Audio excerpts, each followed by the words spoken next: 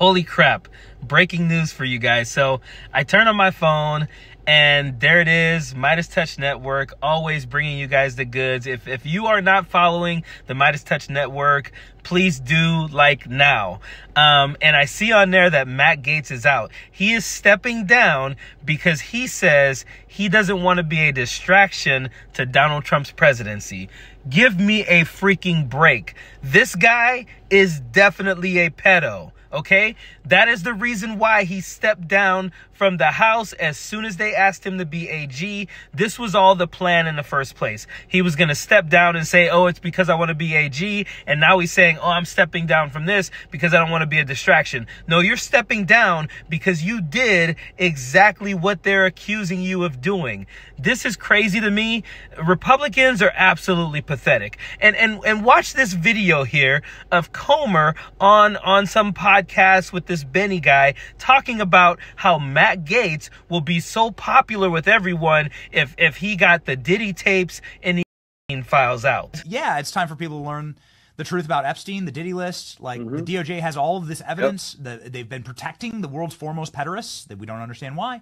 And I think that truth is the first step in trust. You must be truthful with the American people. And if he did that, he would be very popular on day one because everyone wants to know about the Epstein list. You know, they want to know about the P. Diddy parties. You know, they want to know, you know, the American people have a lot of questions and they don't trust the Department of Justice. And when the FBI says something or the Department of Justice, it's to the point where the average American doesn't believe them. And if you're an FBI agent and you're testifying as a witness in a drug case and the jury sitting up there, oh, that's FBI, we don't believe them. I mean, that's kind of where we are in America now. So we've got to reform that agency, and I think Matt can do it.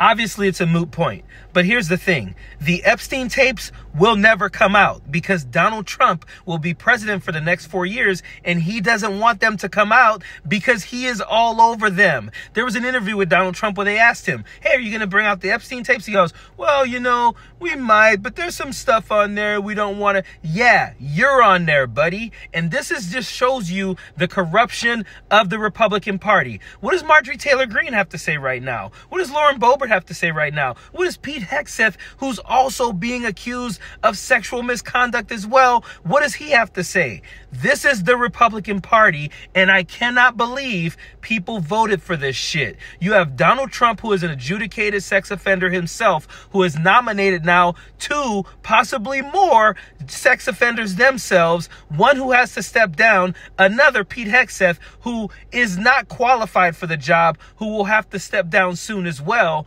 This is a shit show, and he hasn't even been inaugurated yet. Stay tuned. There will be more. Period. Don't want no enemies or ops. Envy in their heart, I tell them stop. Vacation on the yacht.